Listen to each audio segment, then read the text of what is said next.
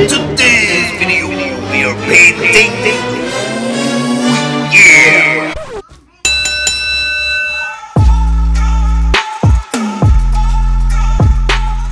Welcome YouTube watchers and creators. This is your art buddy again, V-A-S-U, Vasu. And guys, we are painting on the tote bag today. I just was bored painting on a canvas, so I chose to do it on the bag.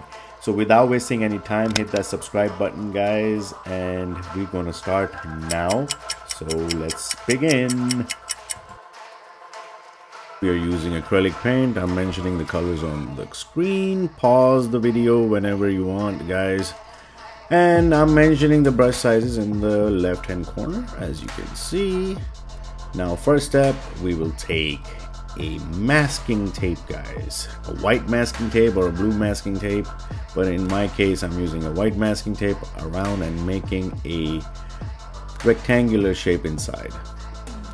Pour some white and take the big brush and layer white inside. We are priming the area first and then let it dry for a good 5-10 minutes.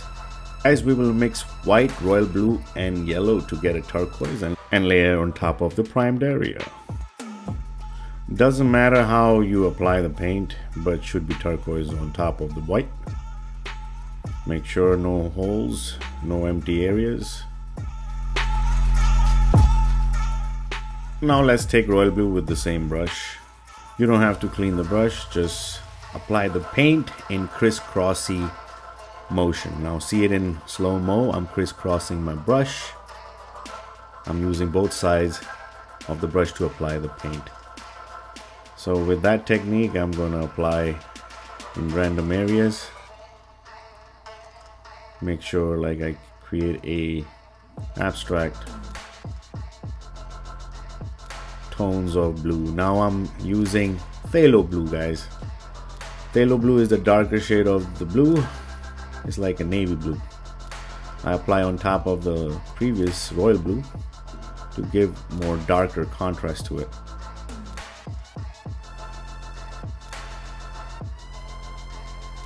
And then I'm going to clean my brush, make sure I clean it good, and then blur it out on the edges. Or in other words, blend it on the edges. Make sure your brush is dry and clean when you're doing this technique, guys. Alright, then we're going to take a little bit of yellow and add it in between areas with the medium brush. I'm doing the crisscrossiness again just to keep the texture consistent. And then blow dry it for 2 minutes. Get a nice crisp surface.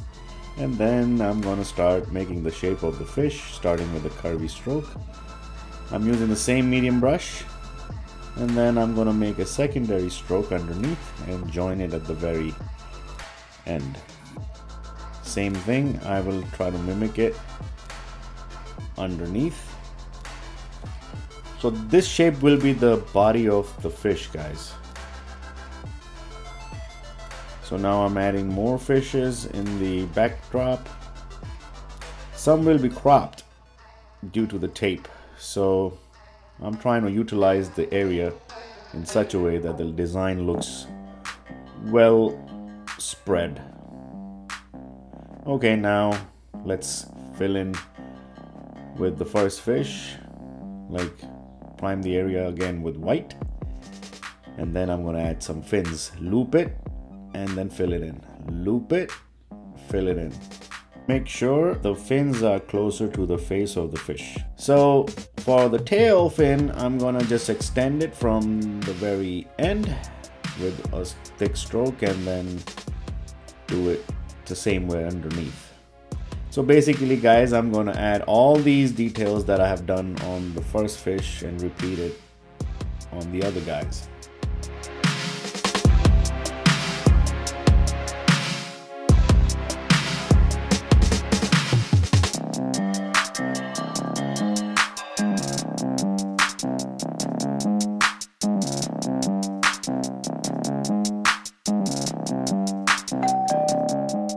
Okay, now guys, I'm gonna add whiskers. So right in front, I'm gonna just pull out two tiny strokes. They're a little bit on a curvy side, but make sure that you pull it from the fish's face outside. And then I'm gonna dry it again with the blow dryer for a few minutes.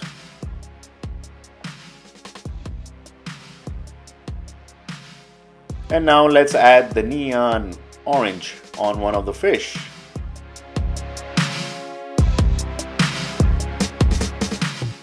Make sure that you get the edges right. Take your time when you're doing this step. I'm going to repeat this on the other fish.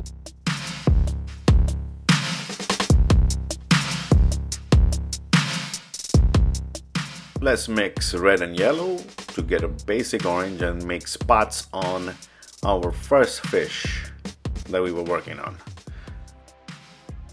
The koi fish has like spots, guys, so I'm also adding it on the fins. Red and white to get a little rosy color or pink, and then do one of the fish as pink. So layer all that whiteness with this pink all the way to the tail.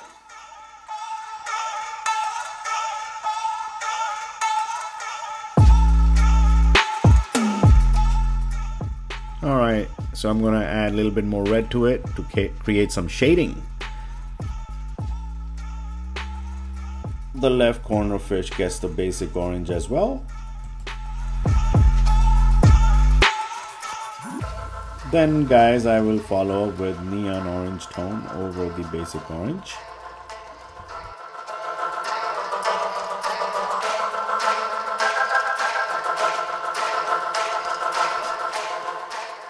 Alright guys, something happened to the camera. I missed the footage. I added a little bit of red shading. I'm gonna use the pointers. So see, I added a little bit of red to create some shading on the fish's sides. So, you know, repeat that as well. So now in this step, I'm just gonna add black spots on the pink fish.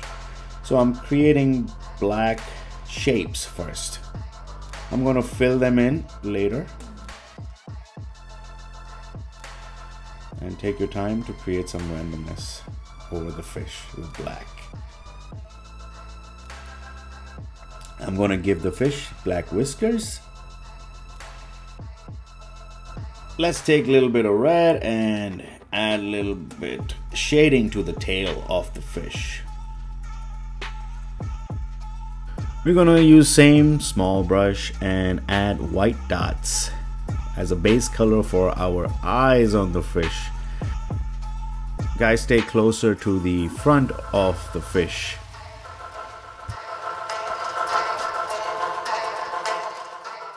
Rinse off the yellow from the same small brush and take black. Now we're gonna fill in all the shapes that we created with black on the pink fish.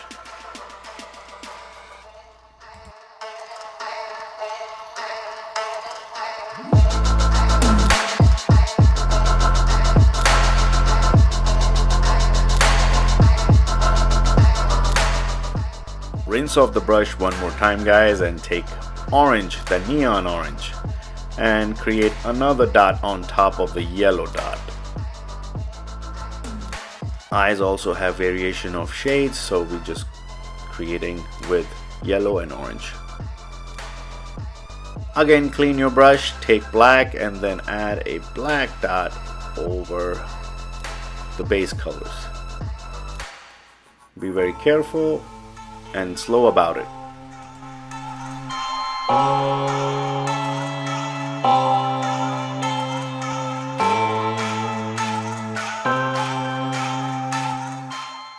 I'm gonna repeat with white strokes as highlights on the white fish, just to give it more life and correct shapes as needed. You know, whenever you feel like you can do corrections, you know. And now I'm adding some white highlights on the fins, and I will repeat on the other fishes as well, the white highlights.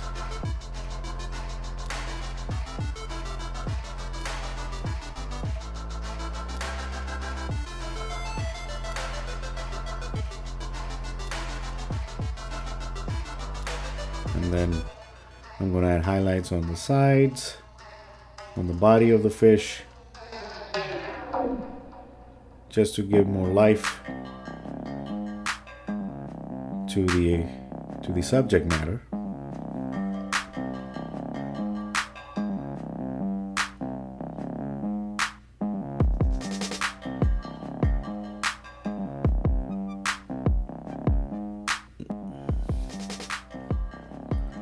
I will repeat the same highlighted areas on the pink fish with white.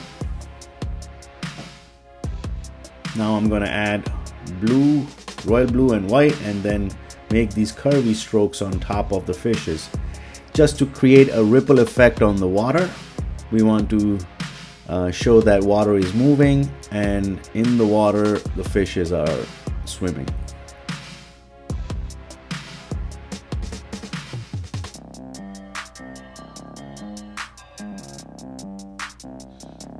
And now I'm gonna use the royal blue to create a little shade underneath the body of the fishes. Some sort of shadow being projected.